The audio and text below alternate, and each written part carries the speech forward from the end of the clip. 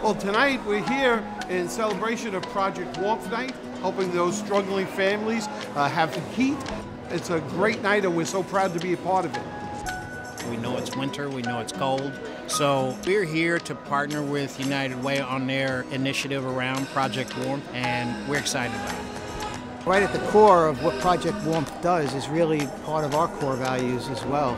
Trying to make sure that families in need have the emergency funds necessary to pay for the fuel that they need to heat their homes. It's working men and women who are the working poor, families who are struggling each and every day, children who go to school that don't have hot meals all the time, families who bundle up at night because they don't have heat.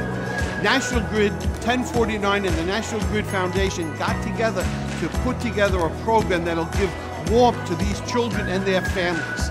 It's vital for us on Long Island. Project Warmth means to me a gift when times are rough. I never thought I'd ever be in a place of having to get help, but when I was, I'm thankful I had it. Project Warmth made me very happy because I didn't have to see my mommy worry about paying for bills, getting the warmth for our house, feeding us.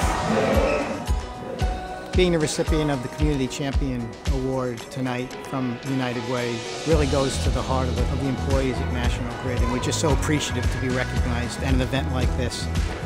It really demonstrates the hard work that our employees have put in, not just financially, but volunteering in the communities as well.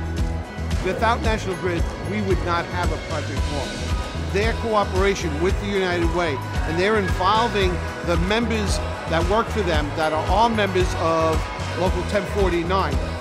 Each and every week, those hardworking women and men give a little bit out of their paycheck to help other families here on Long Island. Thank you, Project Warmth and United Way, for helping my family stay warm.